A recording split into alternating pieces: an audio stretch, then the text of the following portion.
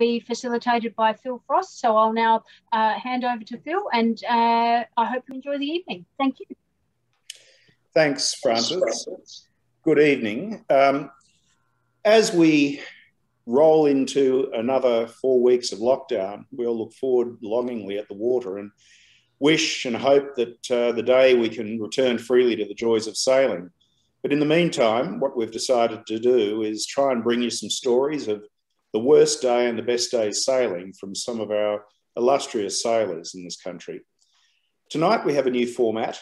It's a bit like speed dating. It'll be fast and furious. This evening, each speaker will speak for 10 minutes and then we will move on. So within that 10 minutes, we've got to set it up. They've got to tell us about their worst story, their best story, maybe a little wrap up if necessary, and then we move to the next speaker. So tonight we have Sean Langman, Vanessa Dudley, Ian McDiarmid, Jeff Hill, Karen Gornich, and Jeff Davidson. 3 of them are Olympians. 4 of them hold Barrenjoey pins. And for those of you who are not familiar with the Barrenjoey pin, the Barrenjoey pin is an embodiment of the great traditions and values of those who've competed and continue to compete at the highest level of Australian sailing. It's for those who've represented Australia either at the Olympics, but in Olympic class boats, in World Championships, IRYU Women's World Championships, or the Olympic Games, or achieved a top 10 performance in those classes at the World Championships. Each one has a uniquely numbered pin, and of course, it's named after Barrenjoey, which was the boat that Bill Northam sailed in the 1964 Olympics when we won our first gold medal in yachting. Okay, first up tonight, we have Sean Langman. Now, Sean, he's done it all.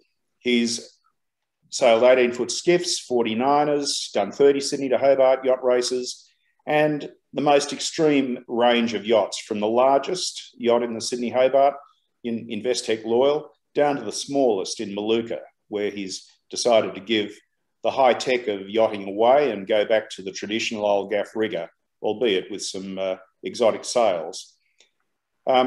He's made 2 world records set sailing between Sydney and Hobart and Sydney and Auckland in his almost 60 trimaran called Team Australia. It's also fair to say, I think, that Sean is addicted to old wooden boats. He just doesn't seem to be able to get rid of them or give them away, and is responsible for rescuing many of, you know, beautiful and famous Australian yachts from a watery grave. He runs Noakes Boat Yard in Berries Bay, and he works with young people to give them a trade and let them learn the love of sailing through the Noakes Academy. I think if you look around on the harbour sometimes, you'll find some slightly modified Thunderbirds out there with young people sailing them.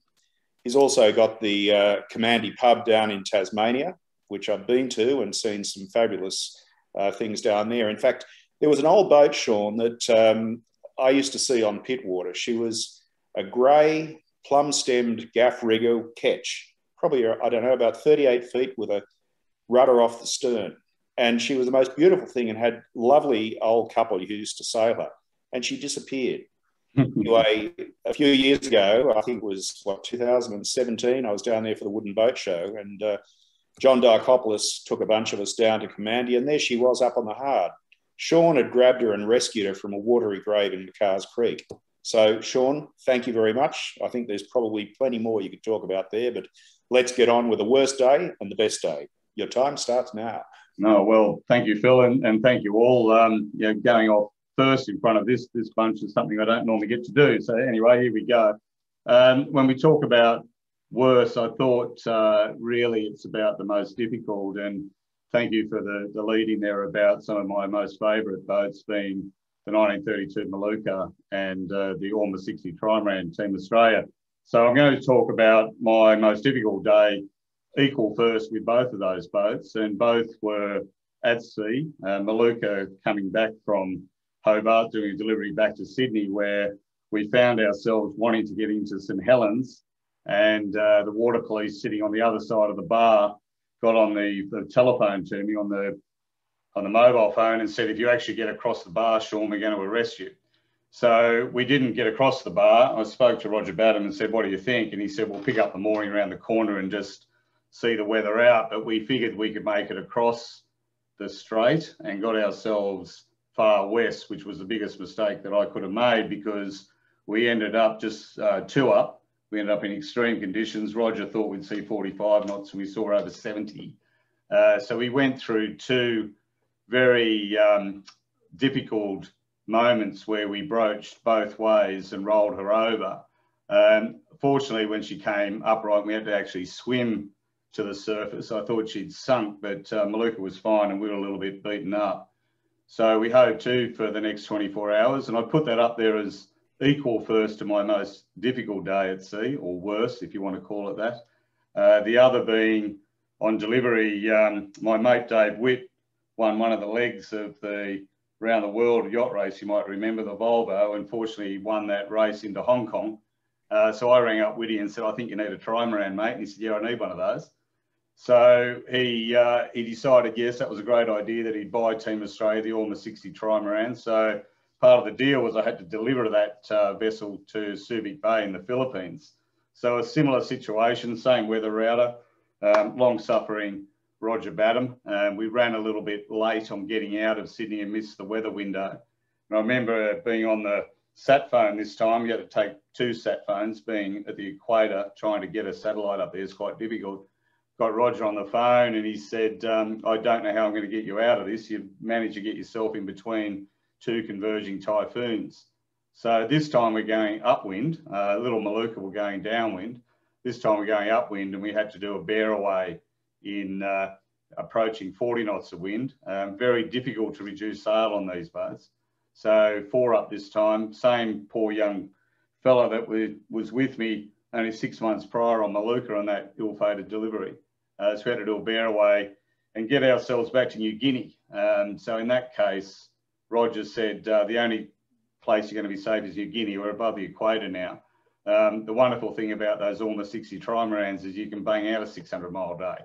So we did get the bear away in and we did get back. So those are right up there with my 2 most difficult or worst days afloat. Do we roll into best now, Phil? Or? Absolutely, go for your best. Okay, so best. I'm concerned about trying to control you, Sean. I mean, trying to shut you up might be difficult, but you've got plenty to say, so go for it. I'm not watching the clock, mate. I'm sorry. I'm watching the yacht behind you, which you're going to give me the name of later. But anyway, look, rolling into again equal first, Maluka and Team Australia. The best day on Maluka, after being involved with the big Canning Keel boats, push button boats, I decided I wanted to get back to the roots of sailing. Read about the Clark brothers and Maluka. Was fortunate enough to acquire her as a family cruising boat, a bigger version to my little Ranger. And with a lot of help, and Macca's on the line there somewhere, a lot of help from various people in the industry, Macca included. We got her to the start line in 2006 and got down to Hobart under 5 days to an absolutely amazing standing ovation at 2 o'clock in the morning, which was fantastic. So that's right up there with my best day at sea and sailing. And the other one, equal first again, Team Australia during the GFC, and that not being the most popular boat to have in Australia, we really haven't embraced multi-hull sailing and was finding it difficult for that boat to be accepted here. So set off again, Roger being our weather router, and put our 21 days notice into World Sailing Speed Council to attempt to break a world record. Roger found us a weather window, which was an East Coast low, so another sort of dirty word, I suppose, and we headed off with just a bunch of mates, my son included, from Sydney, and we set a world record, Sydney to Hobart, 29 hours. No fanfare, no expectation, but my wife, Kath, had organised a bunch of people and won the ABC television to be there when we got there. So again, right up there with my best day sailing. Well, I hesitate to ask you just what it feels like to go flat out on one of those Orma 60s. It must be so exhilarating, but probably so terrifying as well at some stages. I think the thing is, it's like sailing 18-foot skiffs, like, or downhill skiing, I suppose. Like you don't get time to be terrified, and you enjoy it after you actually finish the run. But the thing is, on that trip, and those that have spent a long time at sea, I call it when you start seeing bunny rabbits jumping across in front of you, that it's time to have a rest. And that was pretty much like it is on that trip. It's into the unknown. You sail across various weather patterns. It's totally a surreal experience doing something like that. And for me, every day I go sailing, I love. So it's difficult to find a bad day. But the reality of my life with boats is that I've been so fortunate to get the opportunity to have the extremes, where Maluka and Team Australia have presented that for me. So I talked a little bit about your addiction before of picking up old boats and restoring them. Tell us a bit more about that and some of the boats that you've worked on. Well, looking around, Phil, the thing is my son's now taking up the reins of yard manager at Noakes, and Pete, my son's going to do incredibly well in this business because he is very money motivated and he's very good at his trade, and he's not going to collect boats. So he's going to do really well. But the boat that you spoke about that's down in Tasmania, the powder blue boat, Chloe. The thing about Chloe, I fell in love with her in McCarrs Creek, where she was when I was a small boy. We owned Vagrant next to her, and my dad used to row twice around Vagrant on the way in and 3 times around Chloe, and say, wouldn't it be great to have a boat like that? And I was fortunate enough to pick her up in 2007, not knowing that she was built by Percy Coverdale of Battery Point, Hobart. So it was only when we looked into her history that we found complete Huon Pine construction and built down in Tasmania. So we've taken her down there for her restoration. Now, again, I speak about my dad a bit. He passed away just recently, but he did say to me when finally I got the opportunity to restore Morna that he said to me, son, that's taken you 45 years to get involved with that boat. So there you go. Sometimes you've got to be patient. And there's Chloe. How's Chloe now? What state is she in? Chloe's in our shed. One of the most amazing shipwrights, Tom Blue, works for Noakes down there, and he's restoring her. The idea with her is that I'd like to do all the Bass Strait Islands and do a really decent time cruising Tasmania. It's such a wonderful place to cruise. Again, I've been fortunate to spend time up north with Sundays and Pacific Islands, but Tasmania just takes my breath away. I love it so much. So Chloe's going to be our boat of choice for down there. Sean, thanks a lot. I don't know whether enough people know about what you've put into maintaining the heritage of sailing in Australia, particularly with these old boats. I mean, Morna, for one, what a heritage that is. But thanks a lot for being part of this, and we'll move on.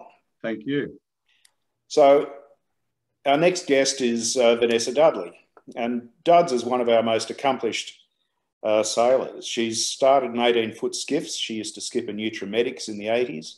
She's done 23 Sydney Hobarts, and her best result was a second with the women's team on Wild Oats 10.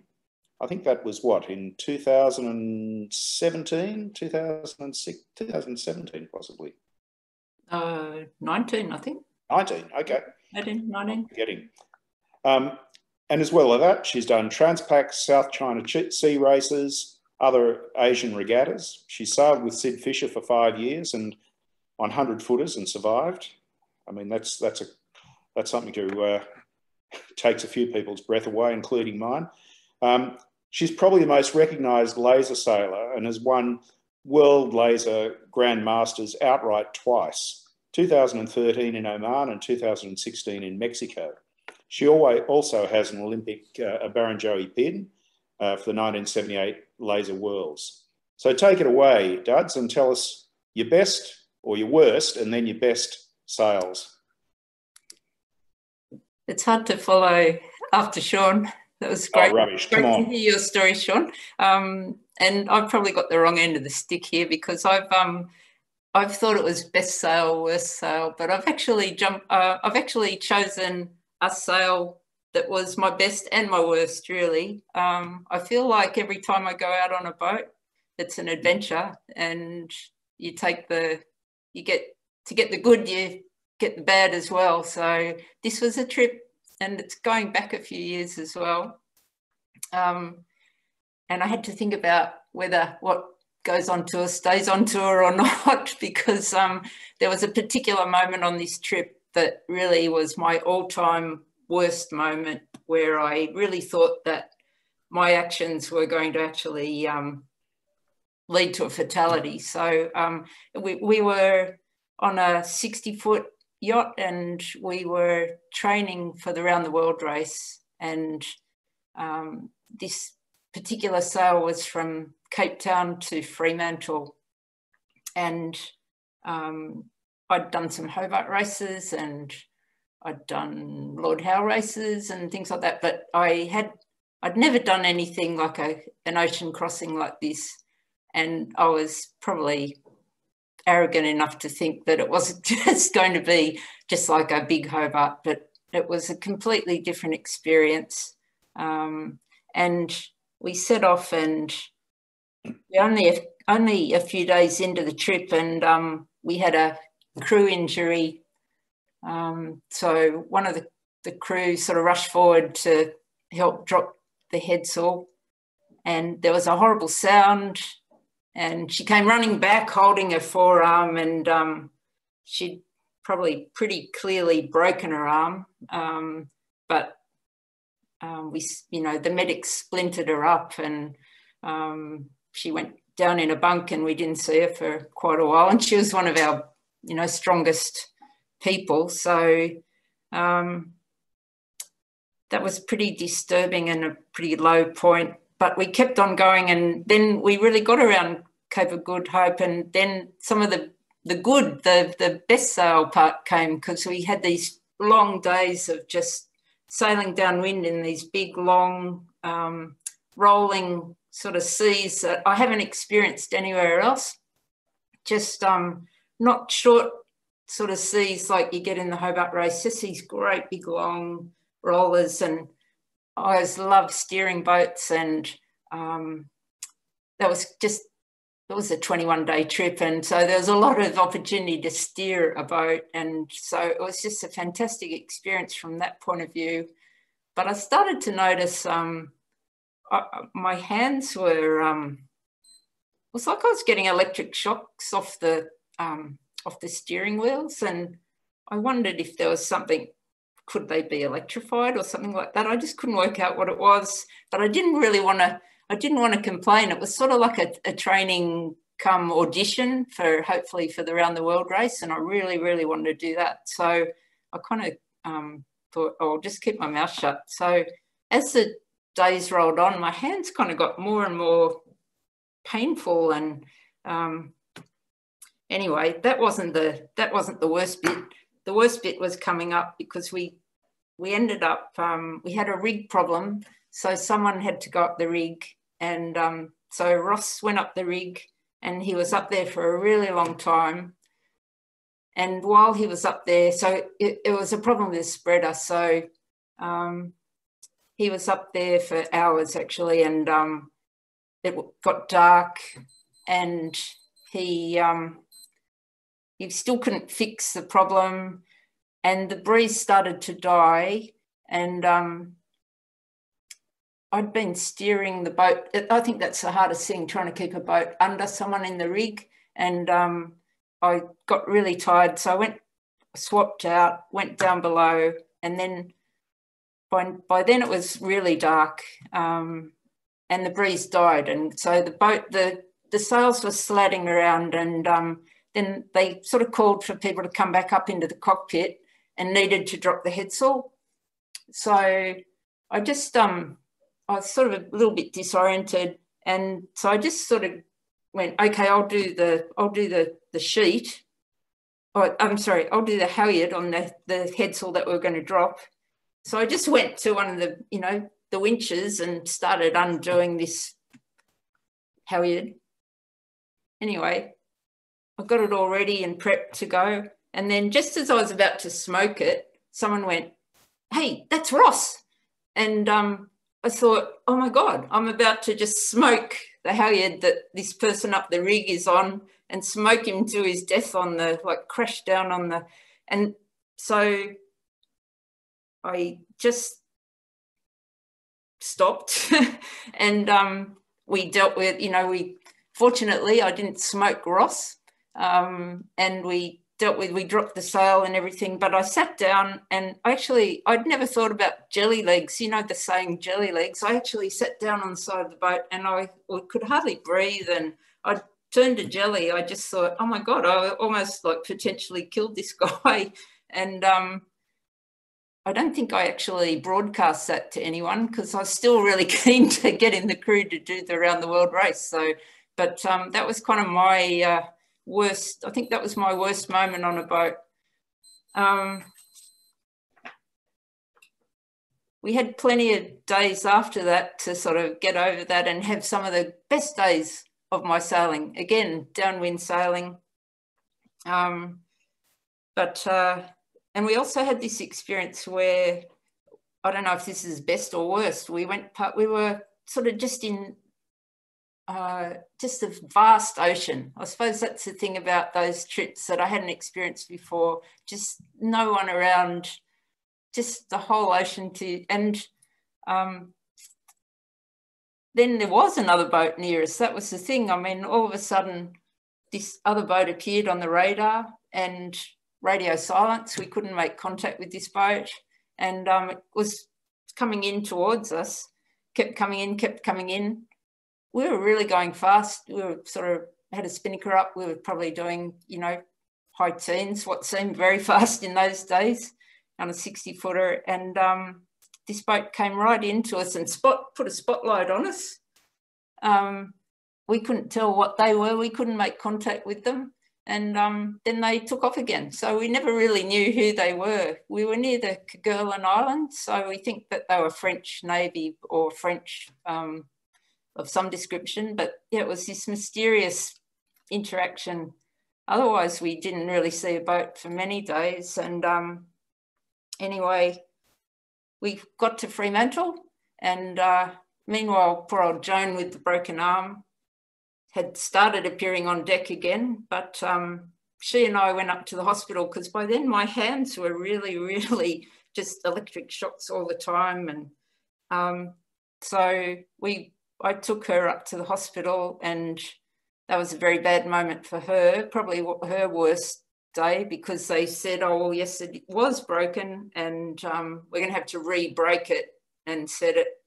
And then meanwhile, I thought, well, I need to find out about mine. And so then just within a couple of days, Joan had hers all in a cast, and I actually had my hands all I'd had operations on mine for the carpal tunnel syndrome that trip brought it on. So that was a great adventure for me, my first big long ocean crossing, incredible highs and lows. And then I guess the next leg after that was going on from there to Sydney, and that was where we got dismasted, but I think I'll save that one for the next Zoom meeting.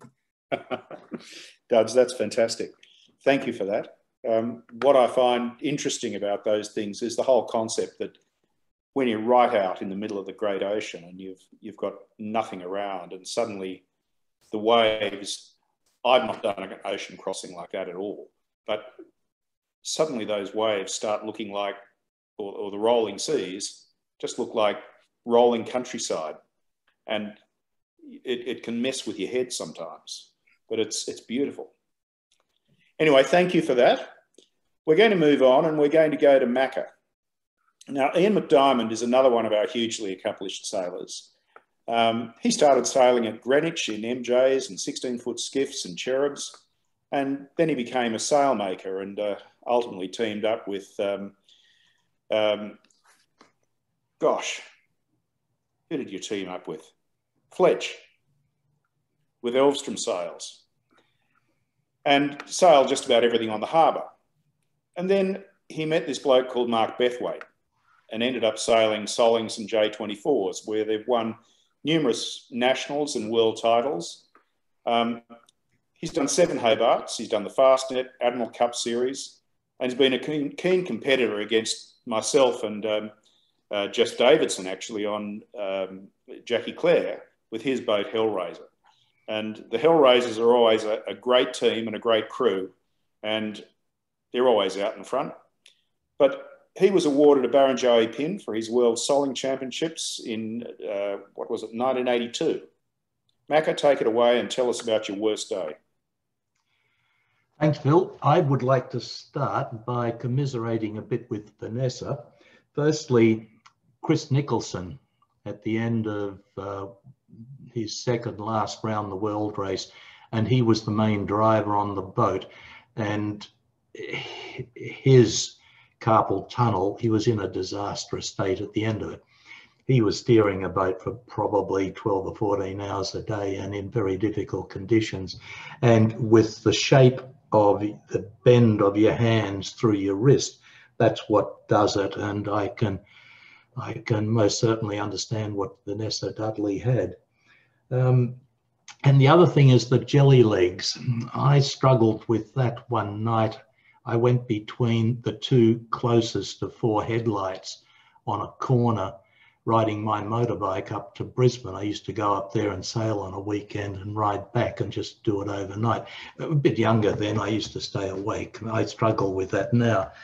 But I thought I'd just pull off to the side of the road and just have a rest for a few moments, and my legs just didn't hold a motorbike up and I just fell over. So I can understand how she felt with that.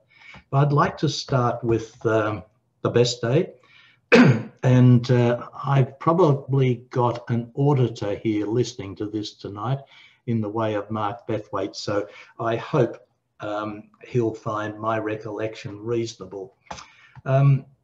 Soling Worlds, 1982, and Mark and I had a hell of a lot of damn good days on the water, but this one I thought was just a wee bit in front of some of the others because it was the last race of the Worlds. We had won the Nationals prior to this in Perth, and we won that in the last heat by probably a metre to win that regatta, and we're in the Worlds. The race was postponed from the day before because a big front had come through, and we were heading off in much, much better conditions, and there were 7 general recalls, and each of those general recalls Mark had as well positioned. We're in a good position on the line, and we're turd slow. We were light in crew weight, which was a problem when you're banging head on into the sea. In other words, the breeze had shifted from the predominant wave pattern, and you were just smashing into a seaway, and we just kept slipping out the back door, and we try a few things and up for another one. 7 general recalls. On the 7th general recall, I went to adjust a backstay, which I don't normally do, and it's a bit of a reach for me to reach that. I mean, you're hanging over the side, your feet are horizontal, your backside's almost in the water. And I went to ease it, and it ran through my hand. And before I could stop it, because it was good friction rope, you just picked it up, and with the shock cord return, it would just hold and you had enough grip, and it just hit a wave. It ran through my hand. The leech came up rock hard. The sail travelled in depth and we just shot out of the pack. And it took me a few minutes or a few moments to try and recover from this disaster, what I thought was a total disaster. And we shot out from the pack and we're suddenly quick. So the 8th start, off we went, much deeper, much harder trim. And instead of maybe having the waves just knocking our bow down all the time, we might have just had the waves under our bow. Making 30. And off we went. And We're very conservative. The person we needed to beat comfortably was Willie Packer, who, always being a West Australian, started at the pin end and went left. But it didn't always go that way, and because there wasn't going to be a sea breeze, this was the end of a gradient front. And we slugged up the middle, kept our eyes on things, took a few shifts as they went.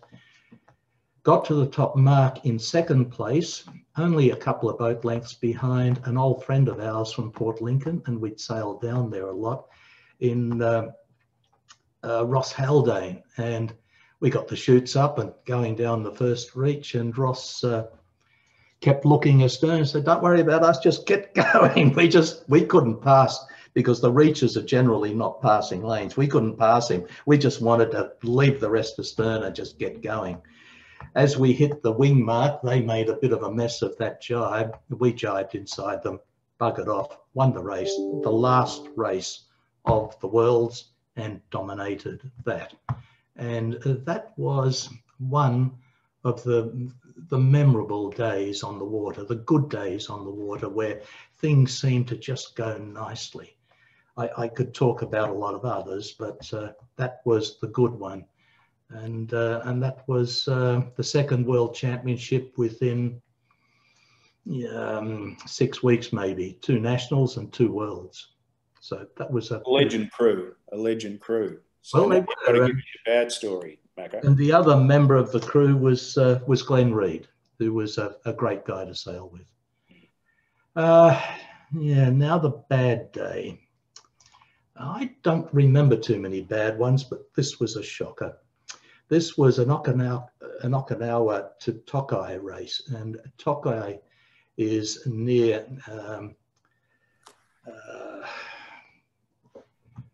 north of, it's in Japan, obviously, north of Osaka, and near, that's right, Nagoya, near Nagoya, but on the water, obviously. And it was with a dear old friend of mine, a guy called Yoshi Fukuda, a doctor in Japan. In the crew was a great friend of his, Mr. Tanaka-san, and he spoke a bit of English. Fukuda-san, his English was excellent. And for a Japanese, he drove a car beautifully. And I said to him once, we're going up to the ski fields to a place he had at the foot of Mount Fuji, and I said, "You drive beautifully." He said, "A misspent youth." He said, "I used to race motor cars," but he drove a car beautifully, and he had a fabulous car to push along. We had another, obviously, his crew on board. We had Sean Kirkjean, who I had ocean raced a lot with and loved racing with Sean. Shane Ganaria, who was the junior. He was the kid who now has my business, and might I say is doing a much better job with it than probably I've ever done or could do, and myself. So we're the 3 Anglos on board. So we start off Okinawa, and I'll be brief with this. And you basically go up the western or the southwestern side of Okinawa.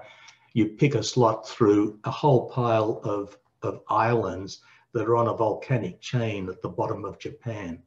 And then you make your way more northeasterly and get yourself up to the middle of Japan, the main island, basically. And we're in about 20 knots, 25 knots of wind, close reaching once we settled down.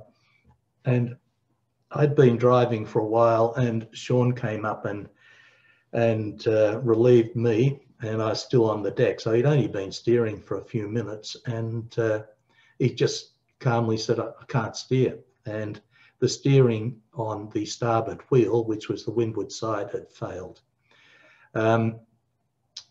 Shane and I, once we got the boat sort of half sorted, Sean went to the leeward wheel. The leeward wheel was working, thank God. It was an independent system, so that one wheel would work if the other one, the system had failed on that.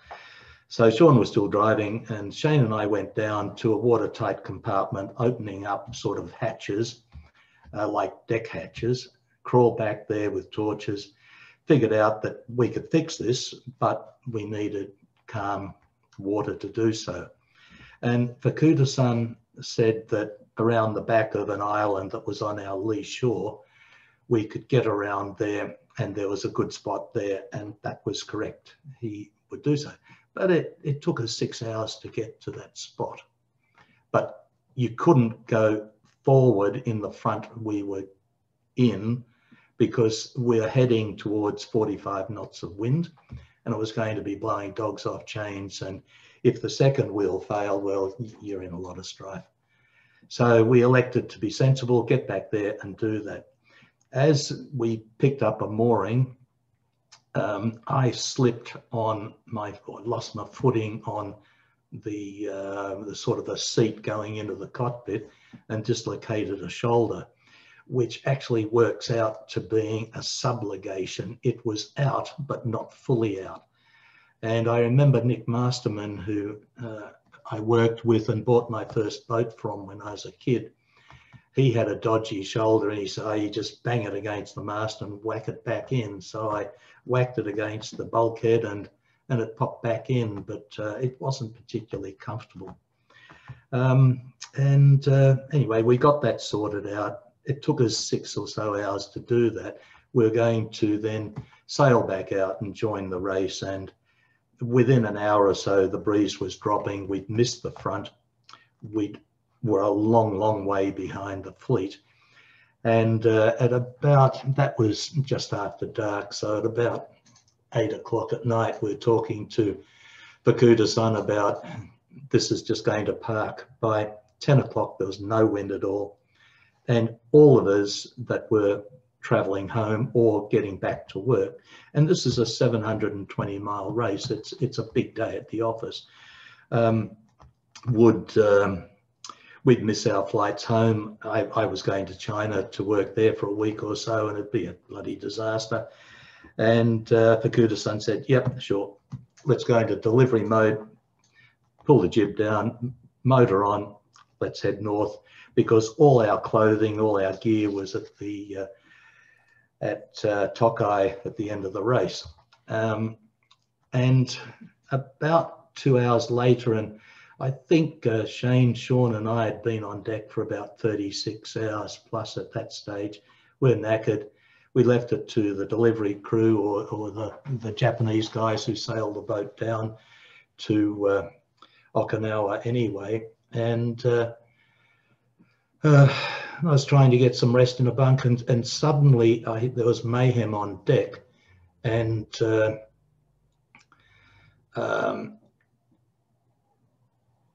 we were tacking, and the boat had been tacked. It was still at solid rev, so the boat's still doing 8+ knots. It's a 49 footer or something, 47 footer.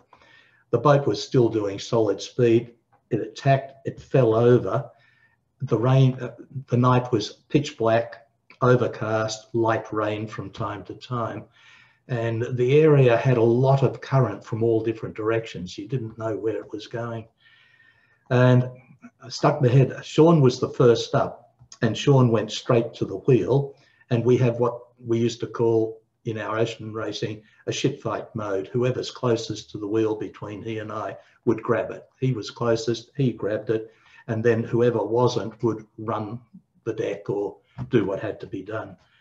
And I said to Tanaka-san, who was in the hatchway, I said, what's the problem, Tanaka-san? What's the problem? He said, MOB. And in his Japanese language and my hearing with an engine behind us, I said, what? He said, man overboard. I said, oh, fuck, excuse me. Shane was just near the nav area.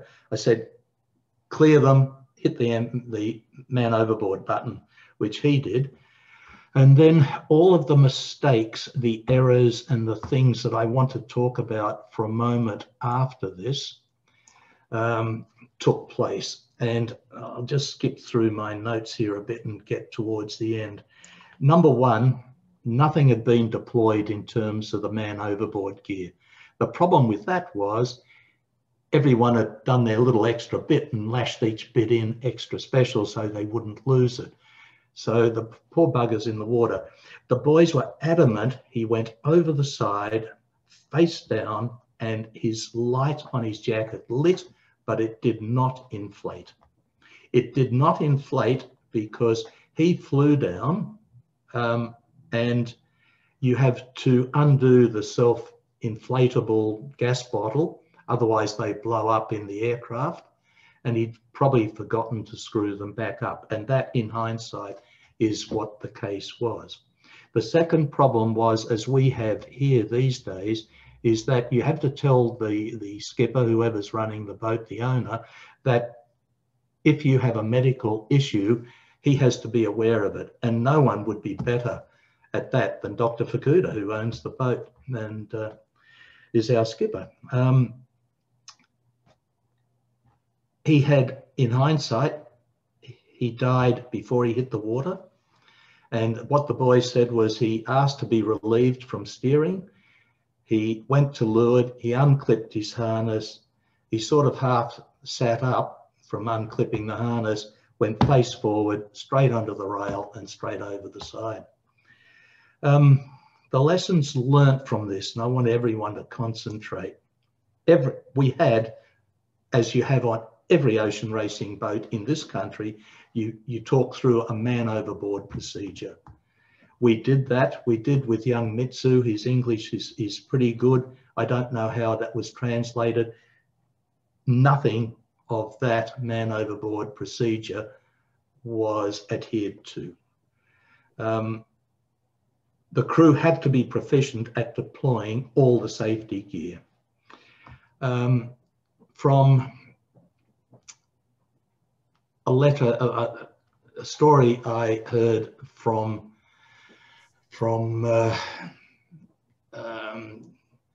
Tony of the Patrice family, Tony Kirby, when they lost a person, a woman overboard, they threw a dolphin torch, lit, and threw it at her.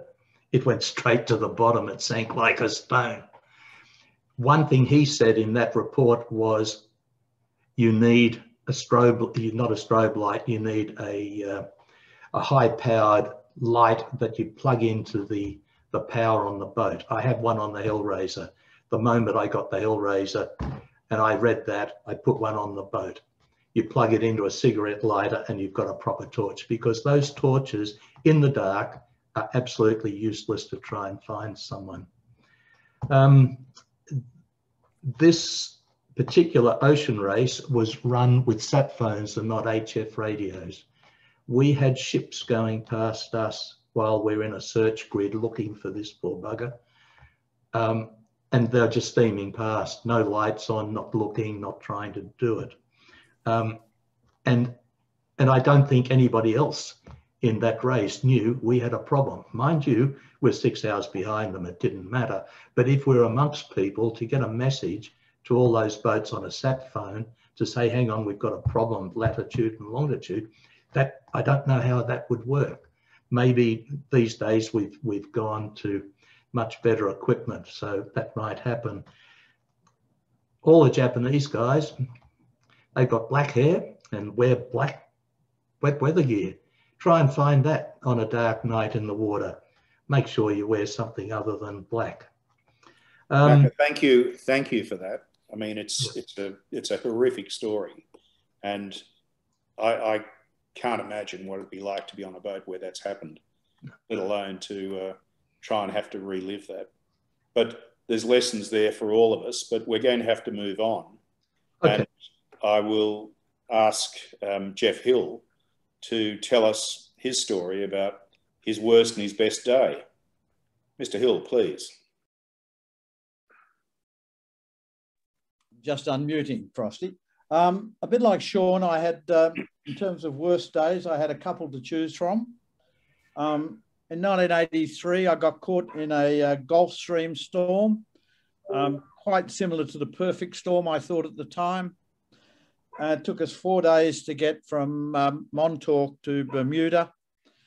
And we had 30, 40-foot seas. And we experienced the same thing. The only other time I've ever experienced was the 86 Hobart, where you go down the face of a wave and you'd end up with foam covering the boat completely before you then zipped up the other side. So that certainly was one. The second one, of course, was the 1986 Hobart, where we foolishly decided not to go on, but to head to Eden. And so did the Storm. And we'd be much better off going forward, but that's hindsight. And of course, the one that Gouldy actually mentioned the other day was our 2008 Rolex China Seas race on my TP52 Struth, where we lost the keel at about 3 a.m. in the morning on a Saturday morning, about 186 miles out of Hong Kong, which is basically slap in the middle of the South China Sea. How that happened was quite interesting. There was a crack which sounded like somebody hitting the side of the deck with a spanner, and nothing happened, and we didn't know what that was. And I was actually downstairs and it woke me up. So I abused whoever it was on deck. About 10 minutes later, there was another crack and the boat started to wobble. We were really lucky. We had Mark Fullerton, who some of you would know, who was on Scandia when she lost her keel, and he instinctively let out the main and instructed Brian Collis, who was on the jib, to let the jib go, and we turned up into the wind. The boat rolled to about 48 degrees, we reckon, and we subsequently discovered that the no return percentage was 50%. So we were pretty lucky. Some of you would have sailed with Grimesy. He's got the habit of sailing in a plastic bag as his wet weather gear and thongs as his sea boots. And Grimesy, being Grimesy, immediately decided to dive over the side to see what the problem was. And he came back up and he said, "There's no keel." And we said, "Don't be bloody stupid, go back and have another look." So he did. He then swam from one side of the boat to the other. And yes, we had no keel.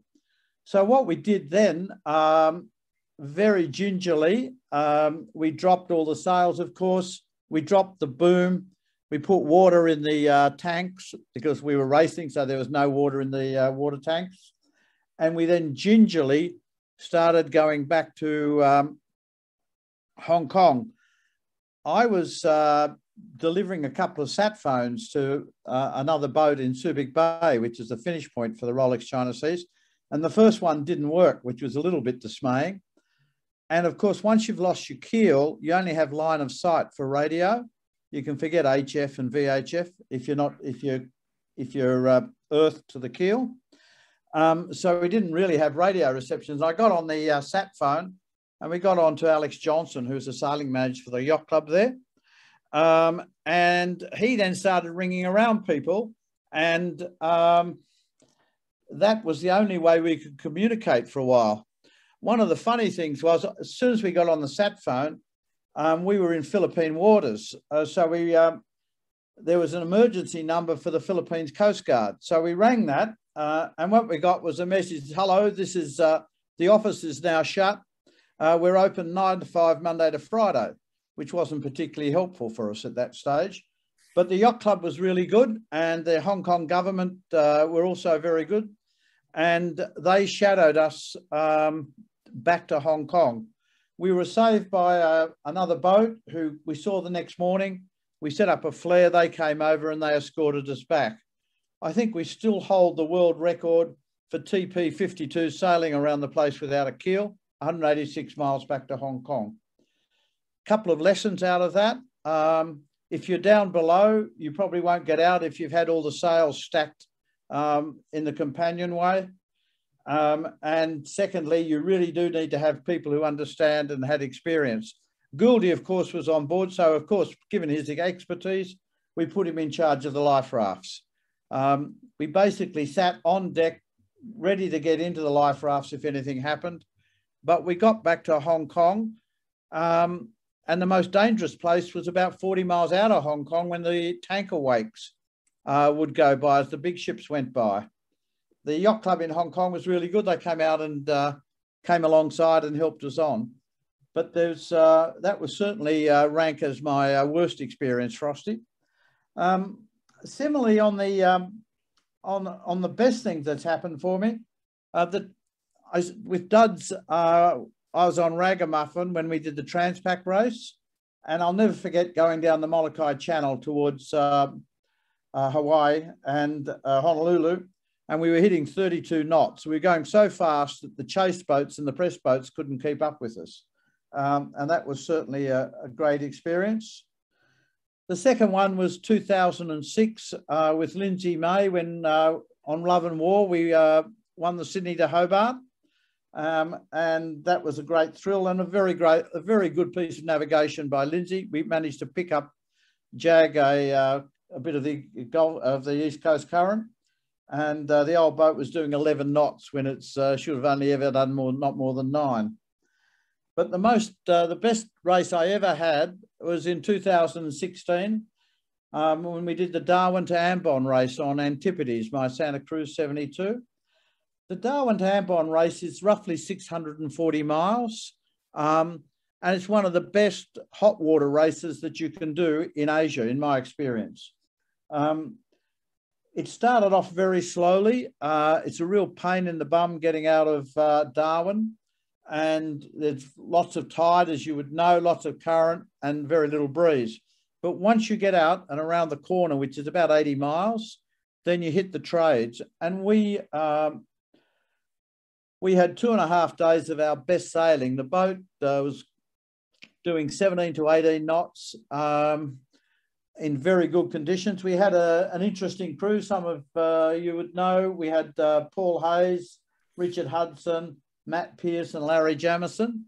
And we all had fantastic sailing experience. The boat was planing, not quite, I must say. Santa Cruz 72s don't plane, but we were averaging 17 to 18 knots, which is pretty good for that old boat. We did this 640 miles in about 52 hours, average of 12 knots. And we beat the previous race record, which had been held by a catamaran by over 12 hours. So that was fantastic. Great experience coming into Ambon Harbour. Ambon's got a lot of Australian history for those who are history buffs. The Japanese massacred a couple of hundred Australians at Ambon Airport, and one of the worst prisoner of war camps was in Ambon. But the people in Ambon were fantastic, and we just managed to luck it. We finished on Independence Day, where it was party day. I have to tell you, it was an amazing evening. Most of us won't remember it. There was more, the beer was about 10 cents a bottle, so you can imagine what happened.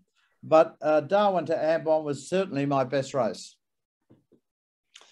Well, thanks for that, Jeff. I must say that I thought sailing on Antipodes in Antigua was great fun. That boat gets up and moves when it needs to. Next up, we've got Karen Gornich. Now, Karen's another one of our Olympians, and she's also club captain and is therefore the first female flag officer of the squadron.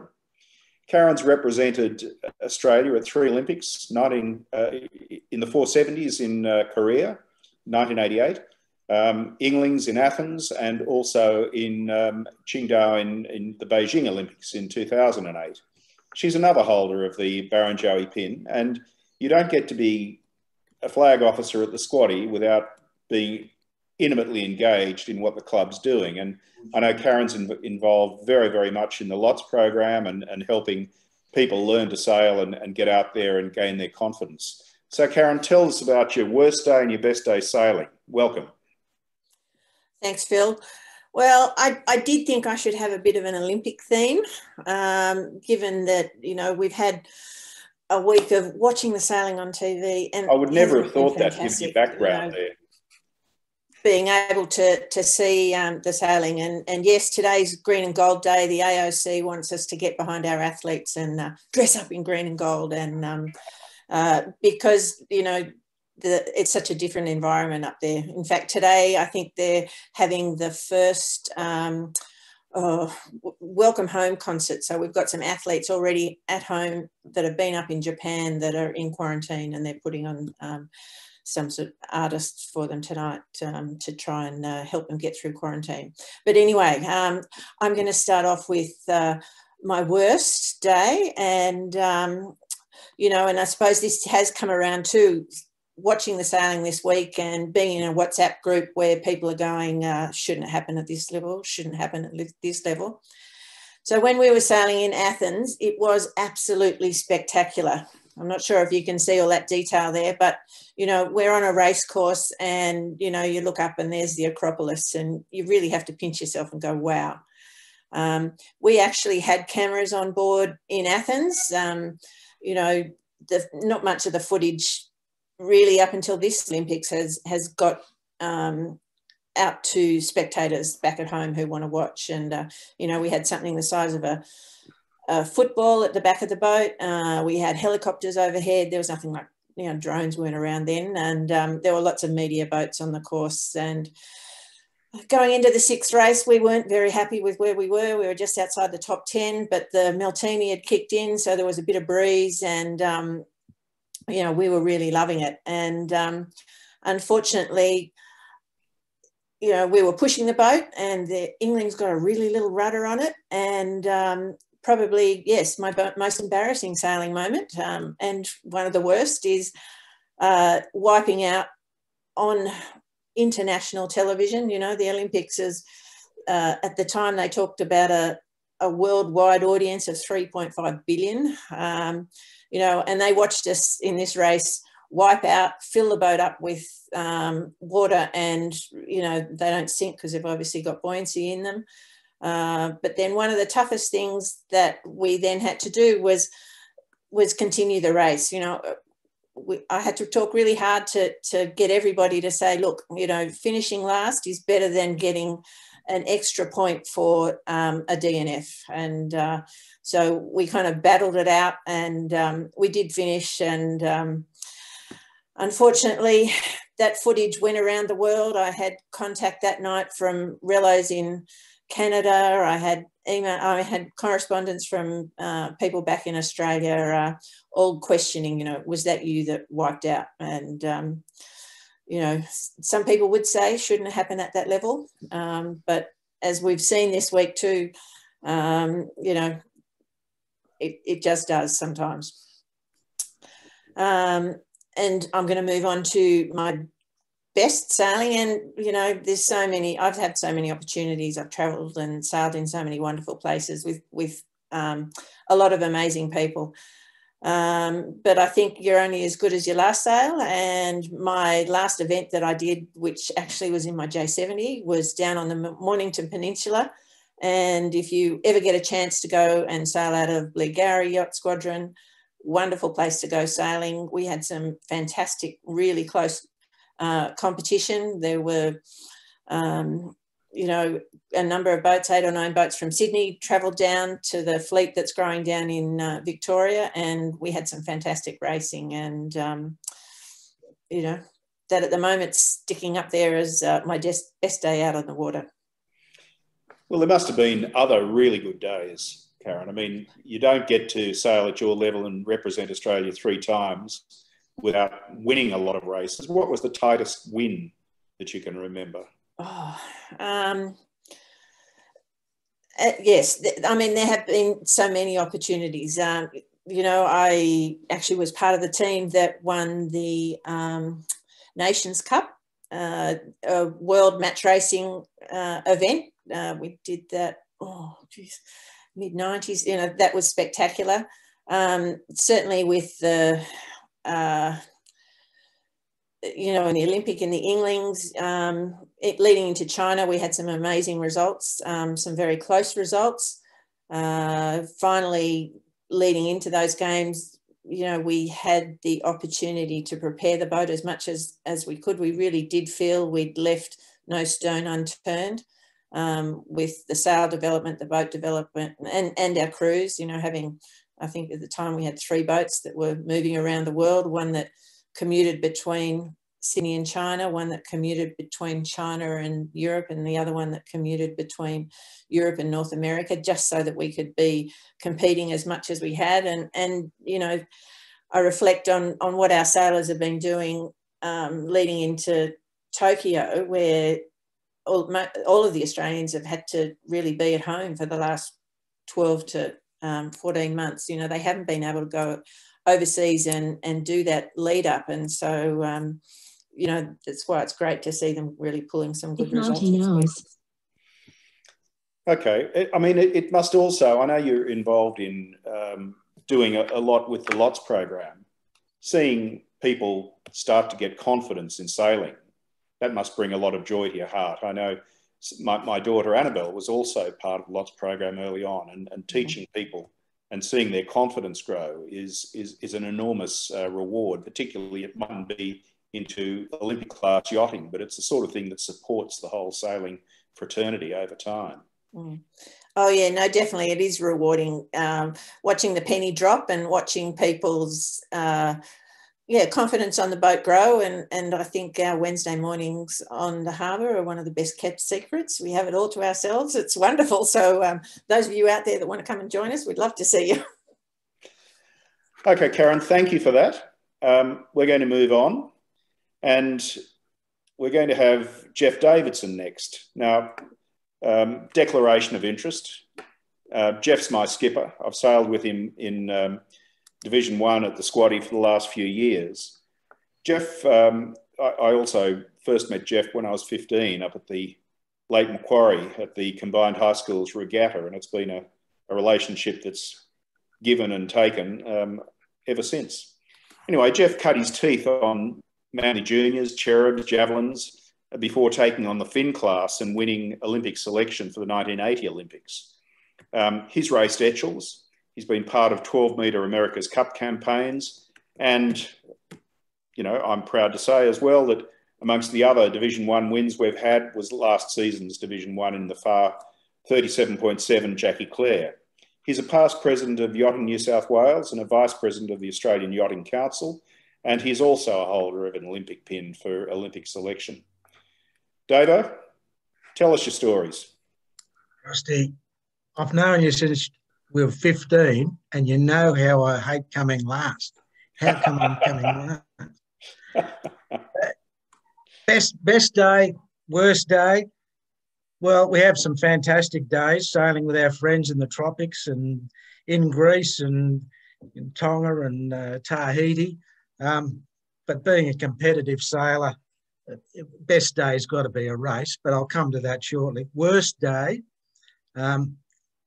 you know, they say a day sailing's better, any day sailing's better than a day in the office. Well, that's not true. And I'll go back because I can't remember I try and forget bad days these days, but go back to early days when I was 15 or 16 and we'd just finished the Yachting World Diamond State Championships at Lake Macquarie. And you know Yachting World Diamonds because you built one at high school. But basically they're a 30, for those who don't know, they're a 30-foot long hard chine plywood boat with an open cockpit. Double chined. Racing boat. Jack Holt design. So we decided that as soon as the last race of the state championships at Lake Macquarie, we'd take the good sails off made by this young bloke, Huey Trahan, who looked like he had some promise. And we put the old Laurie Mitchell sails on.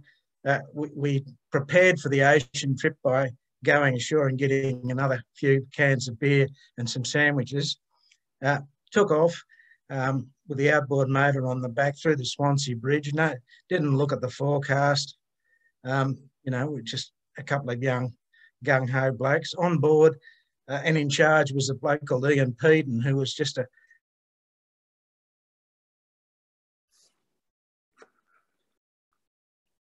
bandwidth from Clontarf must be challenged here. David, you seem to have frozen.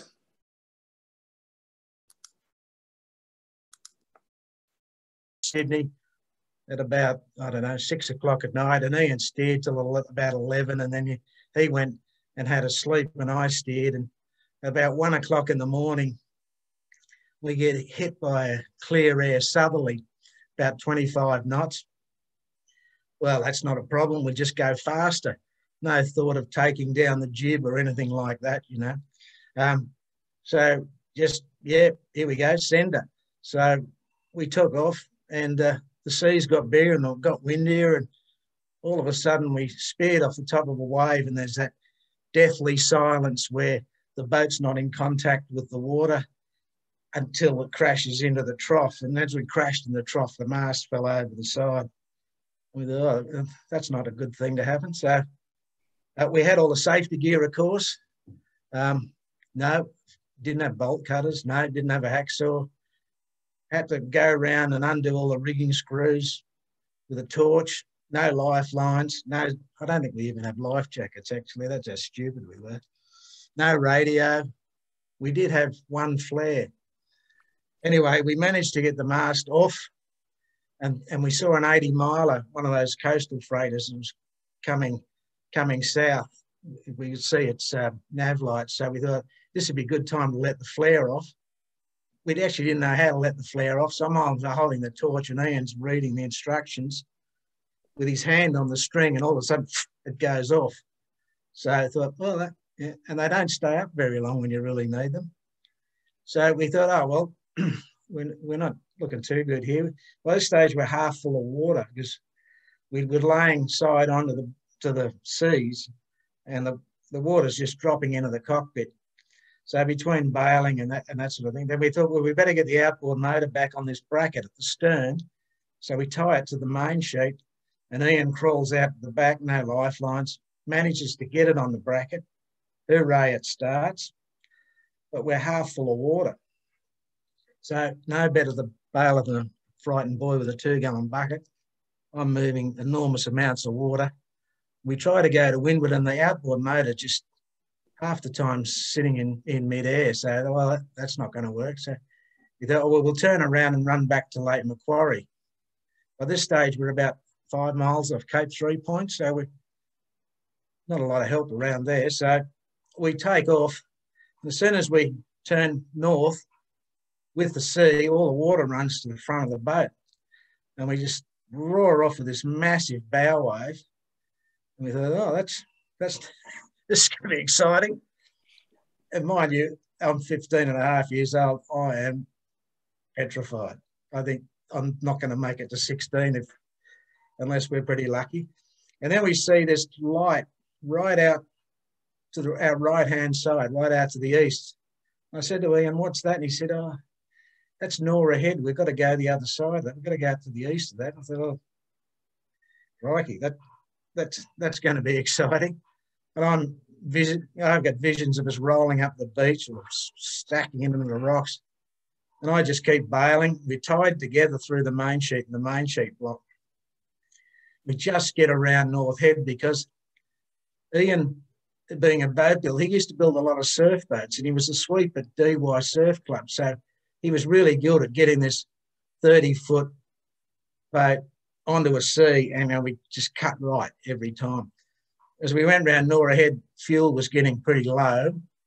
And then as we got around Moon Island, coming into Lake Macquarie, it was really low. So once we got there, we knew, well, we're okay. We went through the Swansea Bridge. It didn't need to open because we didn't have the mast.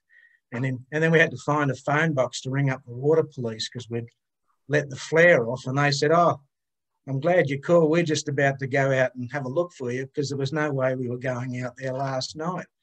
Well, that's great, you know. So this is, we get back to Lake Macquarie, and as we come into Lake Macquarie, we run out of fuel. So we only just made it. And we slept, and then I got a lift home, and like a good 15-year-old, I come home, and my mother says, oh, you know, how was the sailing on the weekend? And like a normal 15-year-old, I said, good, one word. And my parents didn't know until about a week later when Peter Green got in their ear and told them how irresponsible I was to go out there. And he was right. You know, now I'm a really experienced sailor, which means I've made all the mistakes you can possibly make in your life. And fortunately, I've remembered most of them, so I try not to repeat them. But there was a lot of lessons I learned then: respect for the sea, being properly prepared, check the weather forecast, have the right safety equipment, and know how to use it. But best day, and I'm conscious of time, as I said, you know, sailing around the tropics with your wife and your friends, it's fantastic. racing in Hamilton Island with all your wife and your friends, that's fantastic as well. But being a competitive sailor, you know, the best day that I can remember now was sailing javelins with Janine Wilmot. And we won the trials to go to the South Pacific Championships in Fiji. And we won the invitation race. We won the first race. And I think it was the third race. We were right up there. We were winning the series. And we're on the win, on top of the mast fell off. It just snapped at the sheave where the spinnaker head comes out. So we got 2 races that day. We didn't have a spare. So we get towed in, and I managed to fashion a sleeve out of a spare spinnaker pole we had. Our mast was aluminium, but the spinnaker pole was timber. And I was able to drive that down, plane bits off, and then drive the top of the mast on, connect the rigging, and we made the second race of the day. And we weren't as quick because the mast was sort of hinging and we were losing leech tension. But we put in a consistent series, and all week we were trying to find aluminium to sleeve over the top of the joint. And we had the guy who ran the shipyard, and we couldn't find aluminium in Fiji anywhere. So anyway, the last day, the night before the last day, we were in pretty good shape. So we're thinking, you know, we've got to come better than third. The guy who's winning's got to come worse than 17th or worse, and the New Zealand's got to come better than third. But we weren't as quick as we used to be. We were really quick downwind because we were light marginal planing conditions, and we used to smoke downwind. But anyway, the morning of the first race, the last race, we wake up, sun shining, weather's just perfect for us, marginal planing conditions. And as we go down to the boat yard, I walked past one of the also ran boats, and I noticed his boom was sort of about a foot too long that he didn't need. It was just aluminium that he didn't need. So I suggested that his boat would be faster if we cut that bit off. So we got a hacksaw, cut that bit off, split it, and made a sleeve over the top of the mast, or a bandage, and riveted on. And suddenly we were a bit quicker.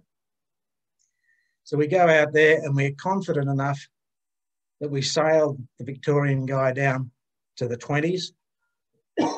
And halfway through the race, we take off and go for it. Coming to the finish, we're fourth. We've got to be third. And right on the line, we get a little shift. We tack right on the line. I'm out on the wire, but I'm not hooked up. And we just snip third.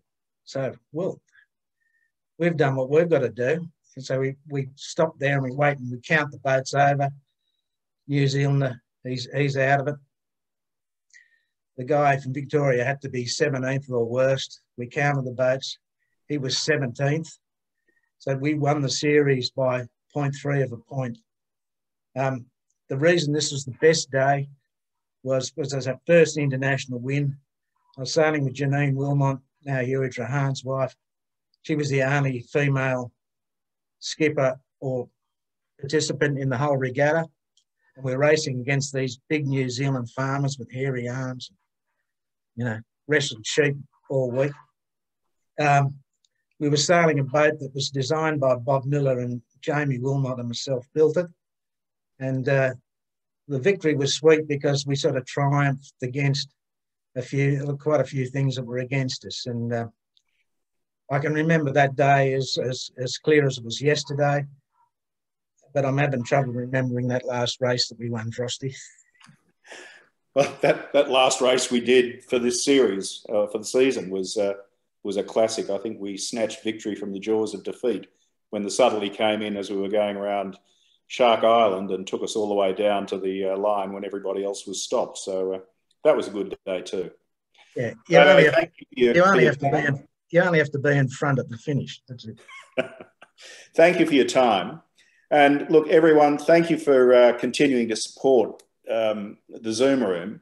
We're going to think about continuing to do this format with a range of different speakers, and we'll see what we can do in the future. So look forward to seeing you in the future, and enjoy your home detention. Good night. Cheers, Frosty.